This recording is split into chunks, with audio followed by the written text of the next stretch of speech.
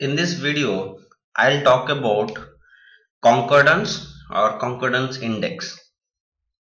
They are essentially the same.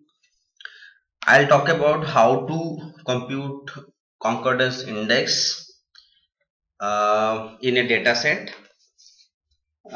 We will be using base SAS and proc SQL to do that. Let me show you the data set for which we want to compute concordance. My data set is output data. Let me take it to output data first.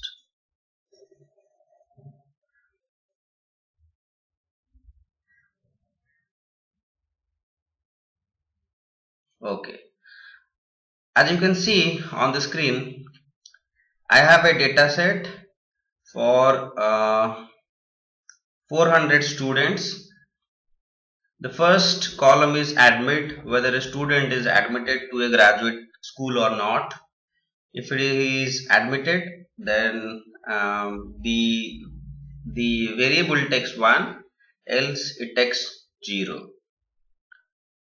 So admit is my dependent variable for the model. I have got 3 independent variables: GRE, GPA and rank. GRE and GPA are continuous variable. Rank is a categorical variable and ordinal in nature. I have saved the output probability after building the model.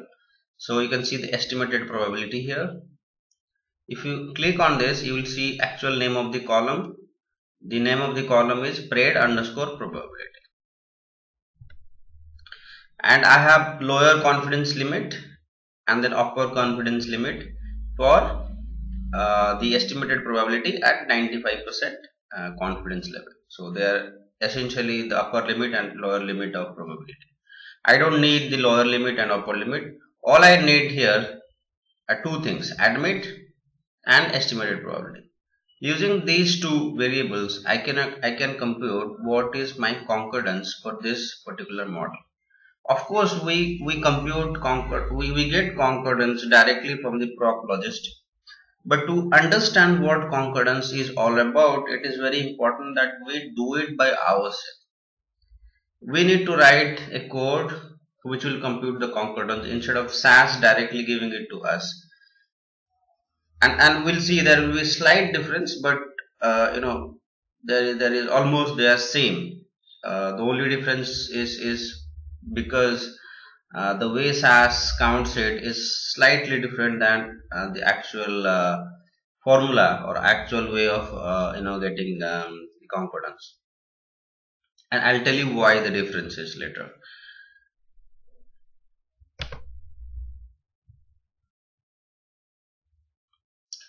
Well, for the simplicity, I am taking only the first 100 observations. You can of course take the entire observations, but I want to keep it short, ensuring that it doesn't take much time to run. If you have time, you can take the entire data set. So I'm keeping only the top 100 data points. But remember, if you want to compute concordance, you have to take the entire data set. If you are computing for the entire data set, you have to keep the data set in the place. Now I'm subsetting the data set into two data sets. One is where admit equal to 1, and the other place is the other data is where admit is equal to 0. That means in the first data set out1, I have students those who are admitted, okay, and in the out 0 I have students who are not admitted. So if I run these two things,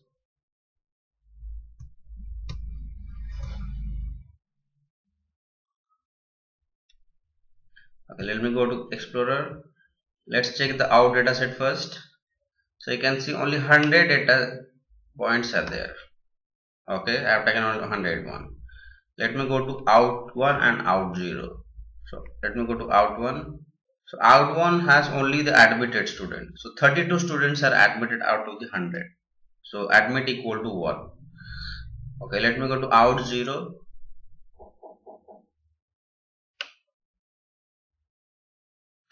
"68 students are not admitted," where admit equal to 0.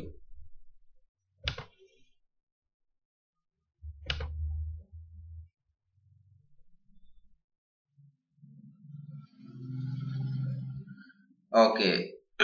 Now what I'll do is that I'll cross join them. I'll cross join. So how do we cross join two data sets?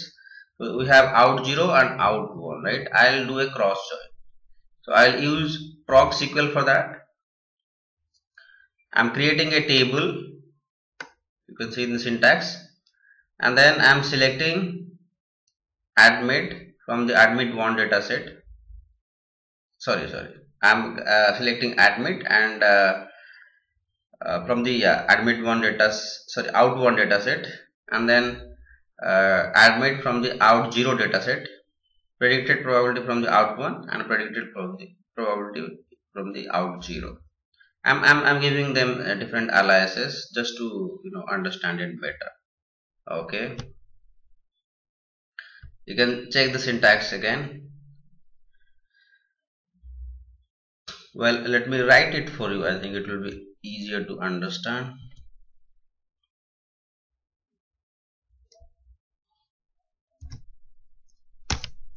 Proc SQL create table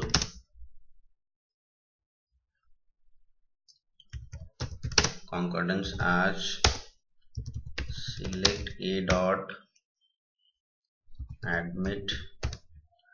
So A is my first table, out 1 as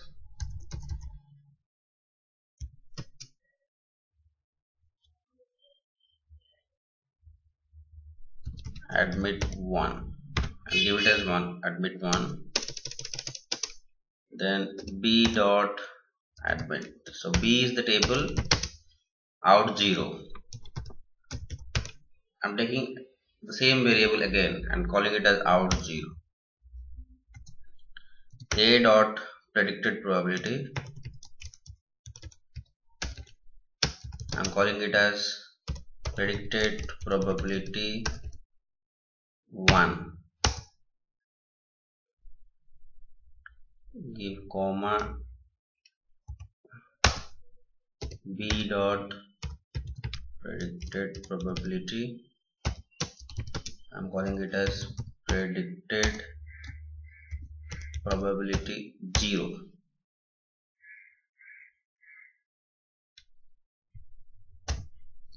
Okay, then from out 1 cross join out 0.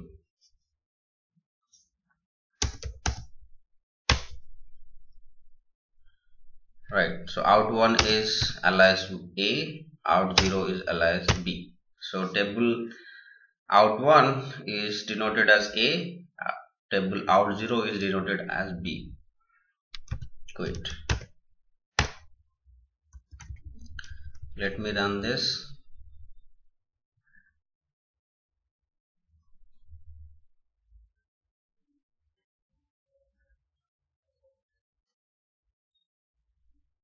Okay, so let me go to the concordance table. So you can see admit 1. So what essentially I'm trying to do is that if you have like 32 ones and 68 zeros, when I'm doing a cross join, how many observations you will have? 32 into 68. Okay, because for everyone you will have a 0, right? That is a cross product of that. So that's why we have done a cross join. Estimated probability. So if you go to the actual column, in one case it will be predicted probability 1. That means predicted probability that is there with the the admit cases, where admit is equal to 1, and the second case is predicted probability is 0. That means predicted probability for the non-admit cases. Okay. So essentially, in a nutshell, if I am to summarize, you take the admit variable and estimated probability from the cases where admit equal to 1, and you take admit variable and estimated probability from the cases where you have admit equal to 0, or the non-admission cases, and then you do the cross product. Okay. So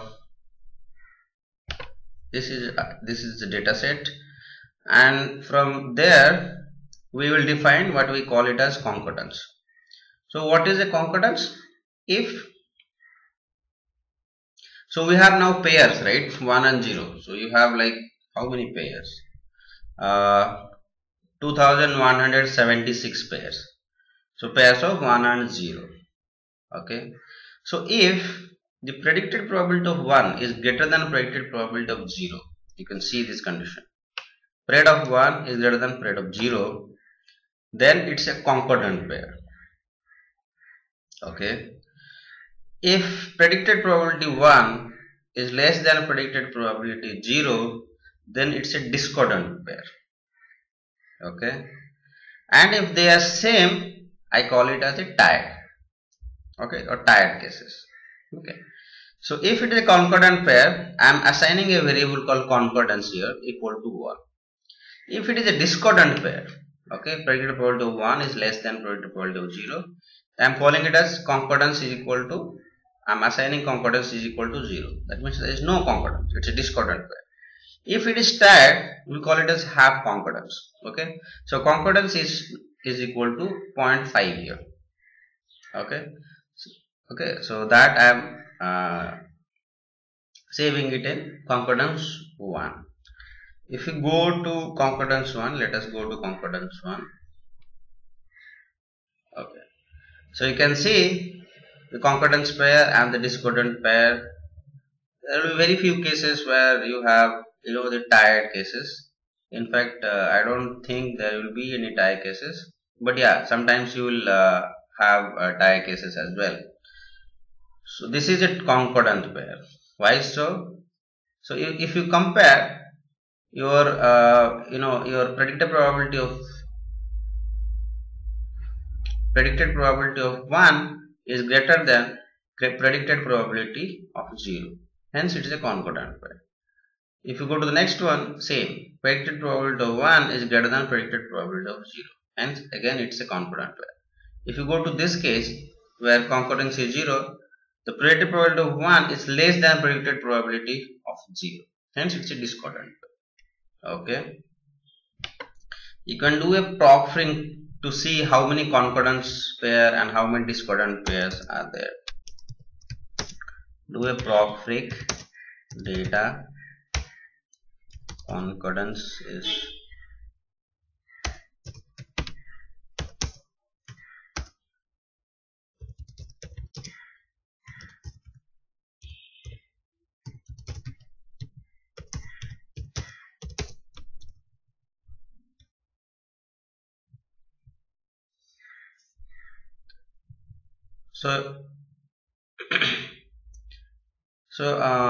there are 1566 concordant pair and 610 discordant pair. So the percentage concordance is 71.97 and percentage discordant is 28.03.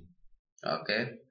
Now once you have this concordance, the proportion, you can compute the concordance index in two ways. You can directly use proc means and it will give it to you. Else what you can do is that you can use the formula here. Okay, so what is this? Your C value? C value is nothing but your concordance pair plus 0.5 into tied. Okay, so total number of concordant pair plus 0.5 into tied divided by total number of pairs. Okay, so see the formula again. Your C-statistic is nothing but concordant pair plus 0.5 into your the tied pairs divided by total number of pairs. So that's how you get your concordance index. If you want to directly compute it without using this formula, you can directly compute it by doing a proc means. So I am doing a proc means of, for the variable concordance. Remember, the concordance is defined here.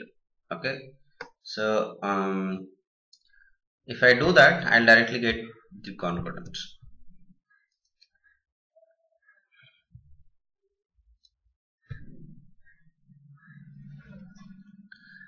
When I'm taking the mean of the concordant variable, I'm getting it as 0.71966. Okay, so my concordance is 0.71966. I can take it to only 2 to 3 decimal, so it's around 72%. Okay, so that's how we compute concordance. Just to summarize, concordance is an important index. It lies between 0.5 to 1. 0.5 concordance of 0.5 is no good, and it's a very bad score, in the sense that it doesn't help us doing the model has no predictive power, so to say. And concordance of 1 is a perfect model. So concordance basically lies between 0.5 to 1. What is concordance? Well, it is a probability that if you choose randomly one event and one non-event, the probability score for event is higher than probability score for the non-event. So the higher the concordance is, better is our model. And the objective of the analysis or the modeling exercise should be to improve your confidence as much as possible. You can get it directly from the proc logistic, and if you want to if your software doesn't give you, you can directly use the algorithm or this small piece of code I have written directly to get your confidence.